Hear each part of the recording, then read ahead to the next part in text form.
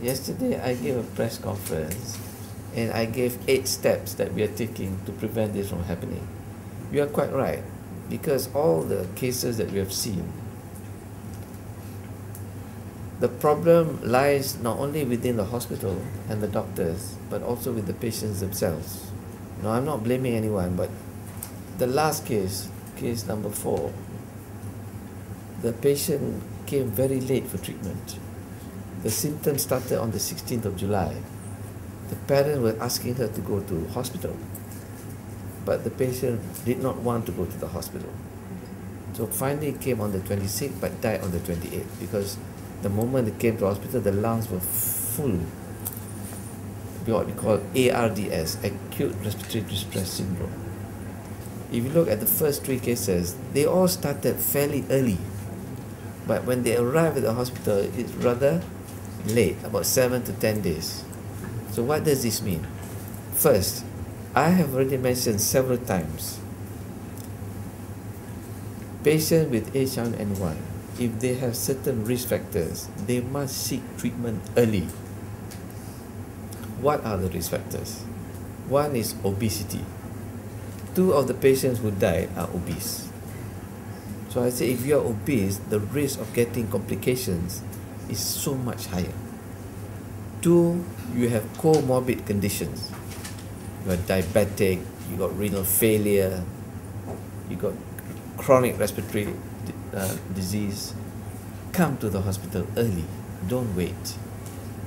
And thirdly, what we recommend is this: if your immune system, the immunodeficiency, if your immune system is low, for instance, you have got cancer, or you're on steroids, where it suppresses the immune system and all that sort of thing, you must come to the hospital early. That is why in today's paper, I would like to urge all our healthcare providers, doctors, outpatient, general practitioners, family medicine specialists, hospital doctors, to be on high alert. If anybody comes with severe pneumonia, irrespective of what you think the cause is, take swabs for H1N1 and start treatment with Tamiflu immediately. And of course, pregnant mothers.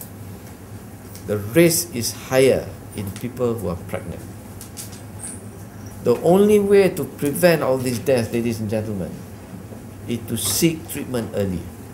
A lot depends on the rakyat. The moment you are not well, you ask yourself, is this ordinary flu? It may be, because it can be quite mild. But if you find that it's not getting better, or you find that doesn't seem right, because in addition to the flu, you're getting chest pain, you're getting diarrhea, nausea, vomiting, go and seek treatment early. And doctors now, no excuse.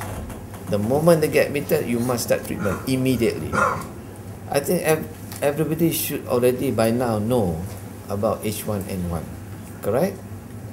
But whether they are applying or whether they're following the advice of the Ministry of Health is another matter. Because people still take things very lightly. Malaysians are a very contented lot. But now, every day we are reporting 1 death. So maybe now they'll sit up and take notice. So what I'm trying to say, although initially everybody say Ministry of Health is overplaying, overreacting, overdoing, macam-macam, now they realise it is for a good reason. Saya tak mahulah use all the ambil tindakan dan sebagainya, tapi saya kalau sekiranya masih lagi ada doktor-doktor yang boleh kata tidak mematuhi segala cadangan oleh Kementerian Kesihatan Malaysia, kita akan panggil doktor tu, tanya kepada dia sama ada dia faham ke tak. No, maybe some of them may not understand. I will call them, and like the case who died within 24 hours tu, saw the doctor, 1 hour meninggal. I want to find out from the doctor, did you examine the patient? And if so, why is it not recorded in the OPD card? How can a patient collapse just like that? So I want to find out. I want to go to the background of the doctor to find out whether they understand what is going on. And I would like to urge all doctors at least buy a computer. I was told that some doctors don't even own a computer. Please buy a computer. Don't ask Ministry of Health to pay for a computer pula lah. buy your own computer and hook on to the internet and visit our website so that they will be up to date in the management of their patient. It's not just for H1N1, it's for CPD, continuing professional development.